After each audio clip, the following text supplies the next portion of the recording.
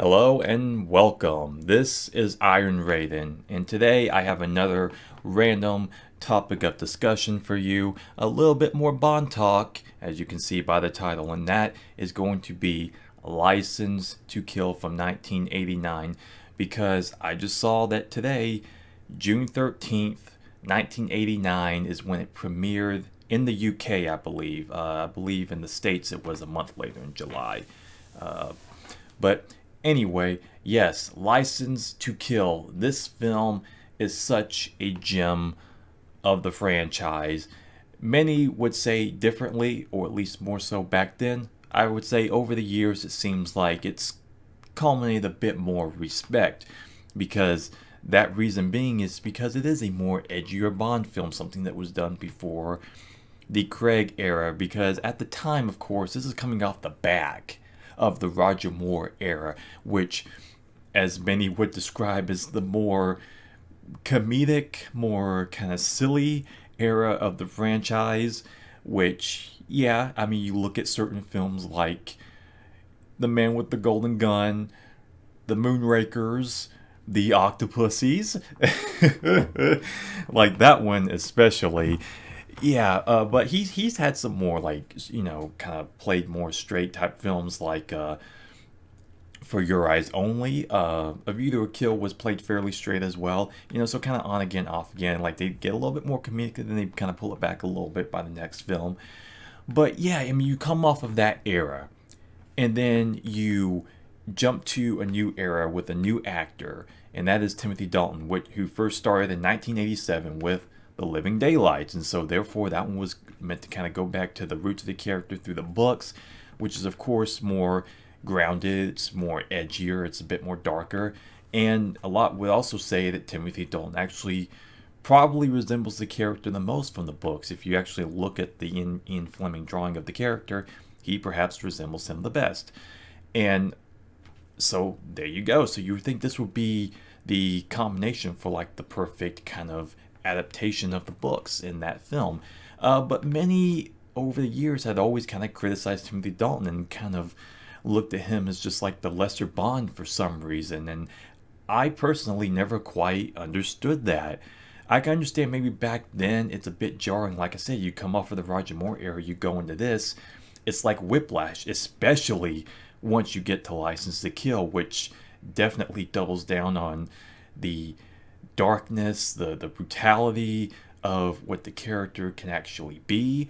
I could kind of understand that. But like I said, I feel like he's gotten more appreciation and understanding of what was happening, because he's made two very solid films, and I think he is a fantastic Bond. Now, you can argue whether he's the best Bond or not. That is, of course, entirely up to you. Different generations, different actors, spanning across decades. That is entirely, of course, your opinion. But he is a very solid Bond. And with this film, License to Kill, 1989, it is just such a good film. The first time I watched it, it stuck with me immediately. You have just a fun opening action sequence with Bond catching the bad guy. He's basically fishing him out of a plane and latching the plane and just like hooking him along, and they do the parachute going into the wedding and all of that.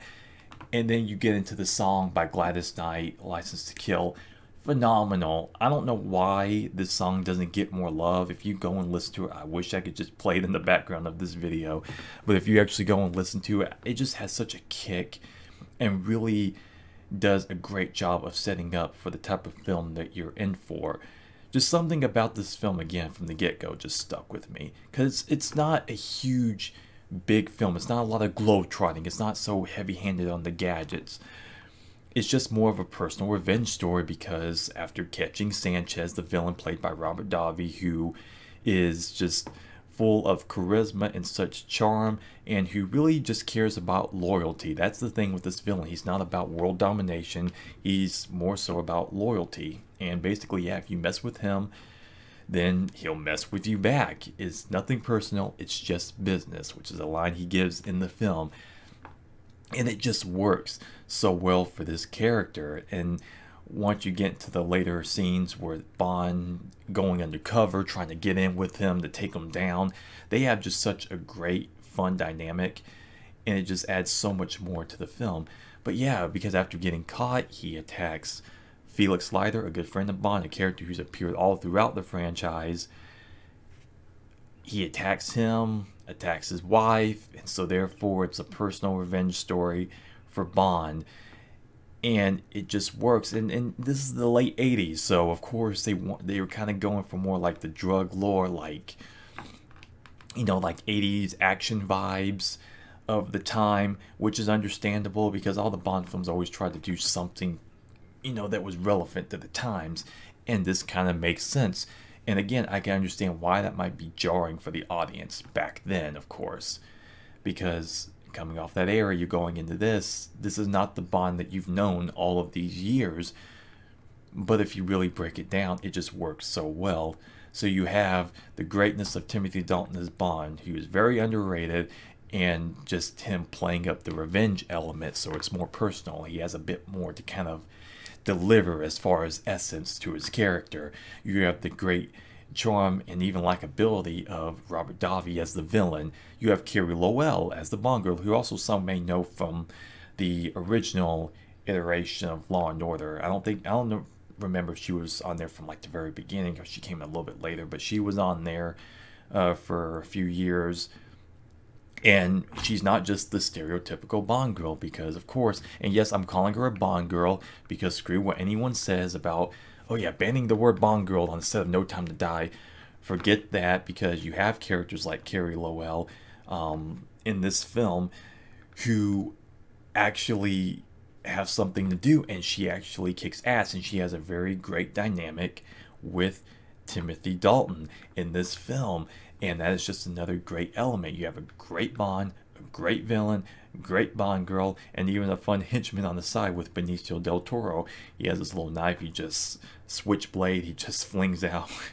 And he just has like this crooked ass smile throughout the film, and it's just hilarious. And he gets jacked up pretty well by the end of this movie. And that is the thing about it, is that the brutality level is definitely cranked up quite a bit. I would say even more so than the Craig era.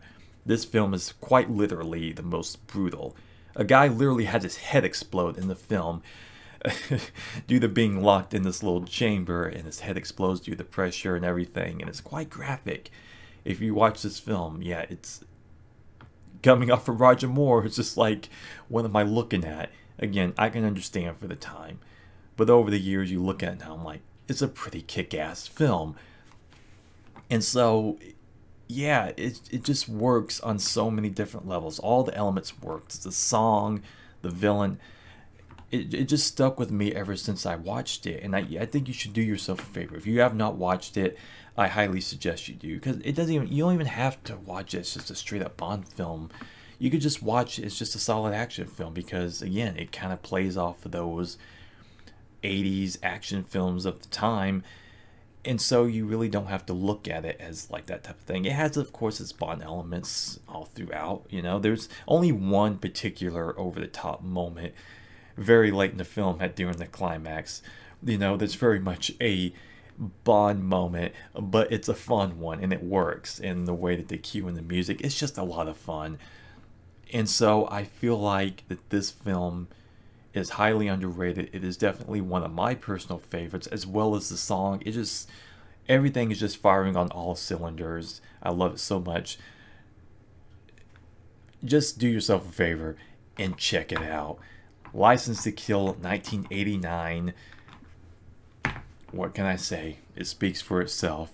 Anyway, that'll do it for this video. Again, just a nice like random topic of discussion. Not too random, all things considered, that it's like the anniversary of the release date and all. I figured, what better thing to talk about than this? Nothing really came to mind. So anyway, yes, that will do it for this video. Like, comment, subscribe if you would. But of course, you have your free will to do so if you really want to. Like I have the free will to end this video and tell you all to go straight to hell, you dirty animals. Bye for now.